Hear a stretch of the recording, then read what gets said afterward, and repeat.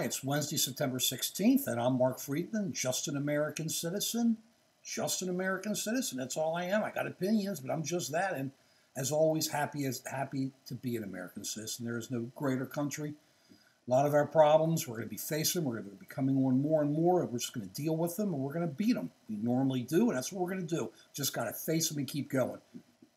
Please make sure to subscribe, and no notes, no sense. And today we're going to talk about how President Trump, instead of downplaying the coronavirus, he upplayed it. You ever upplayed anything? I haven't upplayed anything, but yesterday Donald Trump was at ABC, where some people can ask questions. Not Fox, but where they can ask people, regular Americans can ask questions. And his answers, he was lost. I mean, you listen to this guy.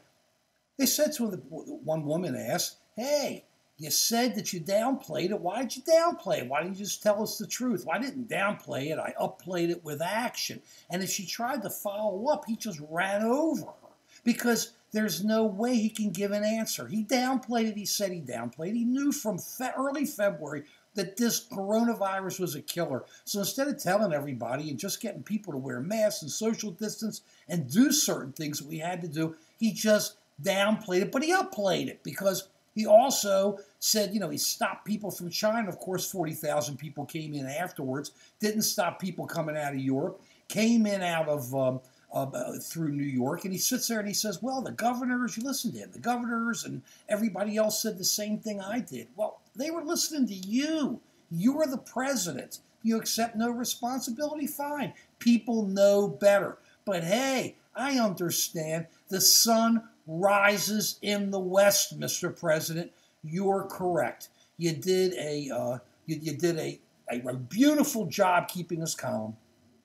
You kept us downplayed. You kept us upplayed, just like Pearl Harbor. So at the end of this, please listen to my FDR Trump version of the Pearl Harbor attack speech so you can hear really what the difference is between what this guy Trump would say and what everybody else would. But listen to this guy. This is going to be an interesting debate in less than 2 weeks. This guy is out of it.